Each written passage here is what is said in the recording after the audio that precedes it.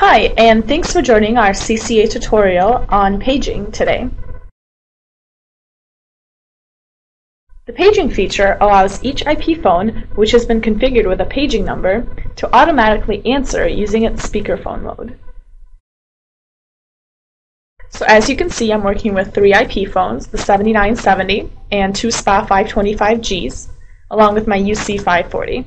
Go ahead and go to the left-hand panel and select Configure, Telephony, Phone Groups, and there you'll find Paging Groups. There are a few things along the top here that we want to talk about. The first thing is enabling a paging group using the checkbox. Go ahead and do that. Now you want to go ahead under the description area and go ahead and label it. This first one I'm going to label as sales.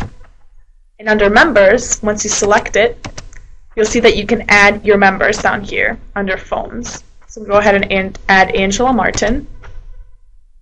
Go ahead and enable another one. This will be services. Add Michael Scott. I'm going to add to cashier. Add Pam Beasley. I'm going to add a few more just for example purposes. Parts. Alright, and now you've configured your paging feature on your IP phones. So as you can see, if I were to dial 101, sales would technically be alerted, and our member, Angela Martin, would be paged, meaning that her phone would automatically go to speaker mode. Another great feature here under paging are combined paging groups. So by creating combined paging groups, you provide phone users with the flexibility to page a small local paging group or to page a combined set of several paging groups.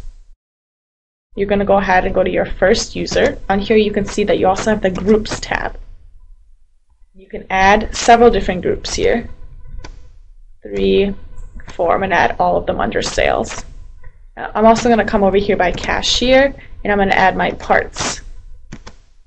Now this can get a little hairy in terms of knowing what you just configured, so you can go ahead and go under Show Group Dependency, where you'll have a nice view of what you just did. So as you can see, the numbers in the graph correspond to the paging group numbers in the paging group window. And notice that the arrow always points to the member group. So an arrow points from group 1 to group 2 because group 2 is part of group 1.